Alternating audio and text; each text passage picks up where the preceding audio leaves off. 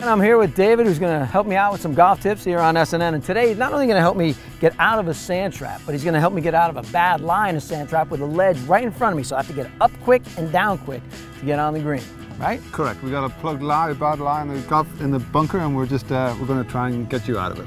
I sit here and look, and I just want to cry. So okay. What do most people do? So the first thing I'm going to do is I'm going to start to tilt. Here's where a lot of amateurs make a mistake. They open their face, as we would normally do in a normal bunker shot. We would try and open their face. I'm not trying to go with the slope. I'm trying to hit the club face into the back of the hill and just make them pop out. Okay, so you're not following through on your swing, you're not? Okay. No follow through here. This is just simply, I need to get the ball out of the bunker as much as I can. I think I could do this. I'm not going to let our weight fall too much, but we're just going to let our shoulders tilt a little bit. So we're going to try and keep your weight a little bit more on your left. There we go. Good. Now from here, we're not going to open our face like we normally would. So normally you would stand up and you would go. All right. This time we're actually going to shut them down. And you're going to try and hit into the hill as much as you can in behind that sand. Stay on your left from me a little bit more. Woo!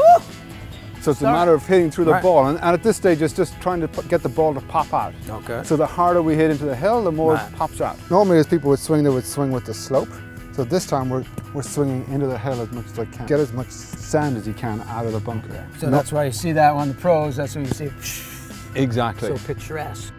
So there you have a little golf tip, getting out of the bunker with a plugged lie and with a ledge in front of you, and getting on the green with no problem. David McIntyre at Laurel Oak Country Club, head pro, and we appreciate it for another edition of SNN's Golf Tips.